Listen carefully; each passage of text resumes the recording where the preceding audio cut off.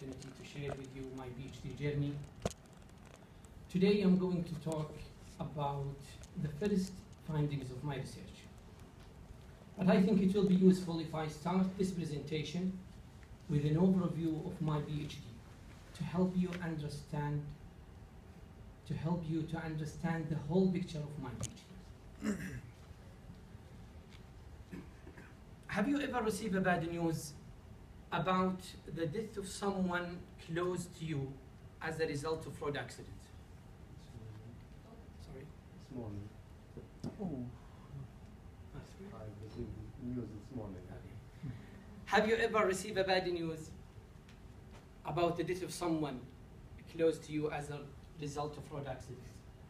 Or have you ever asked yourself, how many people are killed and injured every day in vehicle crashes?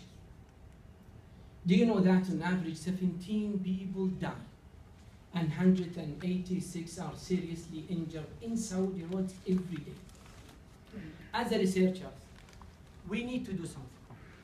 We need to study this phenomenon from different perspectives in order to reduce the number of accidents.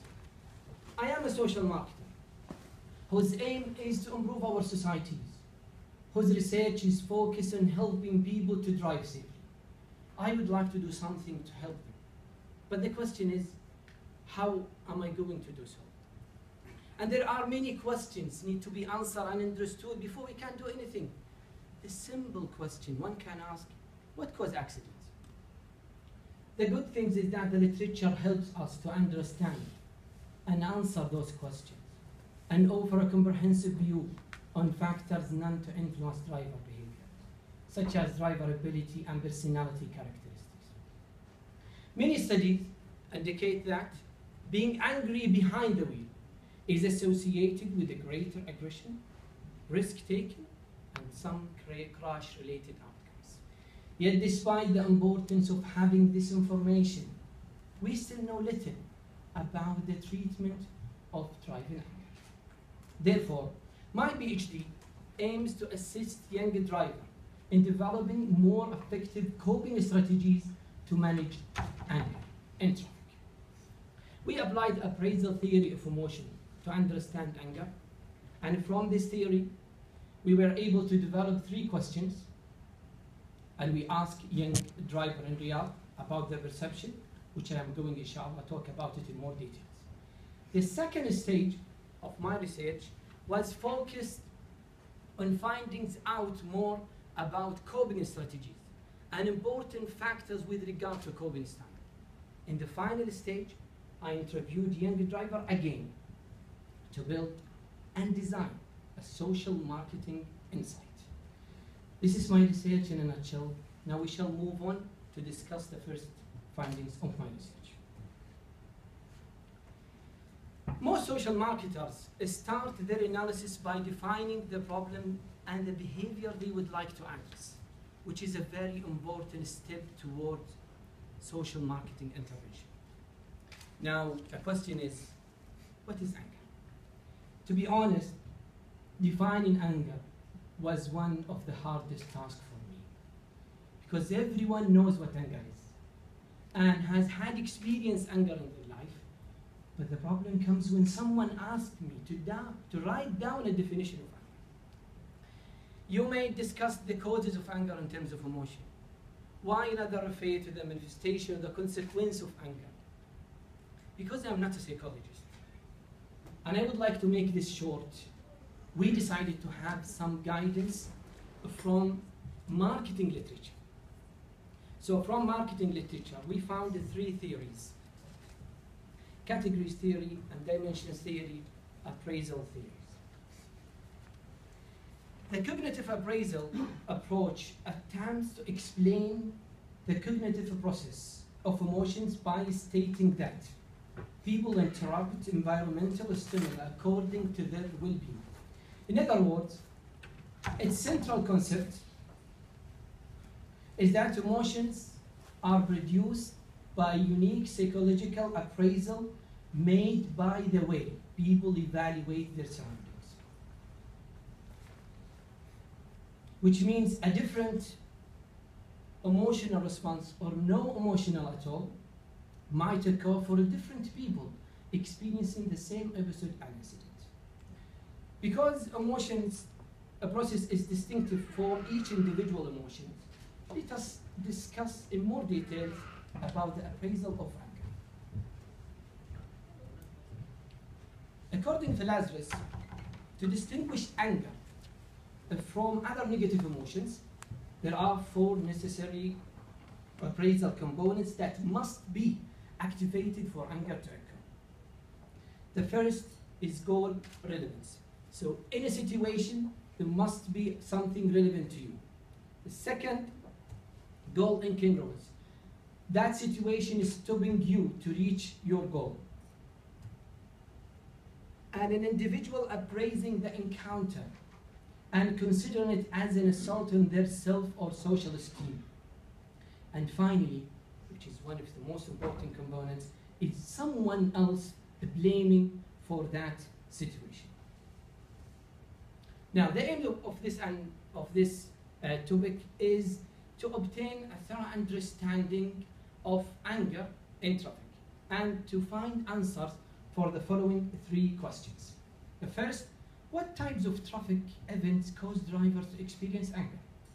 Second, why do drivers become angry in those type of traffic events? Third, how do drivers cope with anger during traffic events? I interviewed 12 people, 6 individually and 6 in focus group. Now, let's see the result of the first question. From the first question, I was able to obtain 20 traffic scenarios. A content analysis was used to reduce those scenarios to 4 categories. The first, progress in people. Basically, the situation is stopping you to reach your destination. Second, reckless driving. Someone breaking the common law. He cuts into your lane without looking. Hostile gesture, give your finger or something like that. Sorry about it. Discourtesy.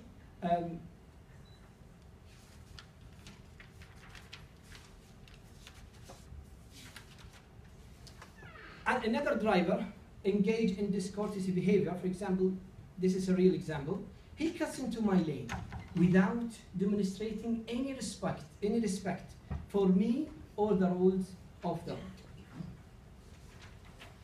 For the second question, the result can be also categorized into 2 groups. Someone else being blamed for the harmful situation. So someone else being blamed for the harmful situation. And also someone else, this is an important part of anger to be activated in traffic. Someone else being blamed for an insulting act. So other responsibility is an important factor in traffic. The third question, we found a strong relationship between aggression and anger in traffic. There are 3 important factors influencing people, how they cope. The driver's experience. So the more experience, they understand and they have some experience with this situation. And also passengers in the car. If your mother or children with you, you might control yourself. But if your friends with you, they may be you in trouble. So who the offender is was. So if he old, say, okay, come on, he's old, you just leave it. No, if he young, no, you might do something different. What they did, some of them do positive thinking, the reward of forgiving or for forgiveness, and others do aggressive reaction, chasing and stopping. In conclusion, the result revealed that there are 3 important people or groups need to be considered in any road safety strategy. First, the drivers, which is obvious, and the other drivers who deserve the blame, and the passenger, if applicable. So we need to do 2 important things. The first, preventing anger to be experienced in traffic by targeting all those people, not only the drivers. For example, the drivers, they may okay, just 3 seconds. The drivers could go to involve in a training course We could also promote a road courtesy to encourage people to show apologize if they do mistakes, and passenger to encourage them to help drivers to control their anger. I must thank you again for allowing me to be this morning, and thank you. Any questions, please?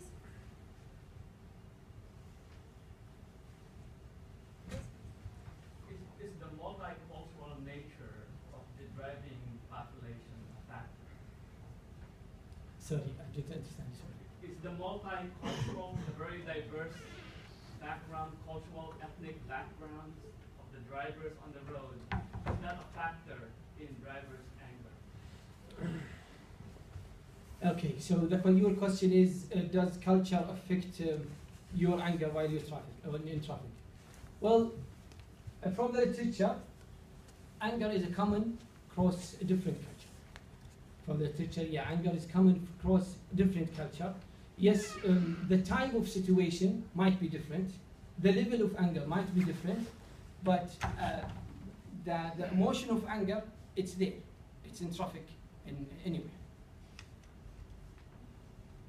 Any other questions? What about the structure of roads, you know, the infrastructure? And Now I am in my fourth year, so inshallah, almost done, inshallah. The conclusion might be that driving anger cannot be solved unless there are different factors need to be considered before we try to solve it. Now, most of us now drive here in UK. When you go back for the first week or the second, you drive, you know, nice, mashallah, very obeying the rules, and then you can't control yourself. People not allowing you to drive in a such way. So you will change yourself because the environment, is not helping you to drive in a better way. sorry, by the environment you mean the behavior of the... The environment is the road design, Okay. the work constructions, the behavior of other drivers, all these things affecting you. The weather also affecting you. Hot weather is not, if it's rain, we will be happy. Yes, please. Yes. Yes. Excuse me, can the laws, for example, play a role to control these situations? Can. The laws, Yeah. I mean, can play a role to control this situation? Because you said you compare the situation here and there. Okay. Well, the question about law, because I'm social marketer, we don't believe about law. Now, Sahel is a good example of law. You know, in my questionnaire, there is a question about speed. If you have a ticket, during the last 3 years, 75% of them say yes. Although we have Sahel during the last 3 years, so the sample was 700 people. So is it a high percentage stating that they have broken the speed, although there is a law, which is Sahel on the money. Law can do something, but alone, I doubt it. Thank you very much, Naif. You're Thank you welcome. very much. You're welcome. Very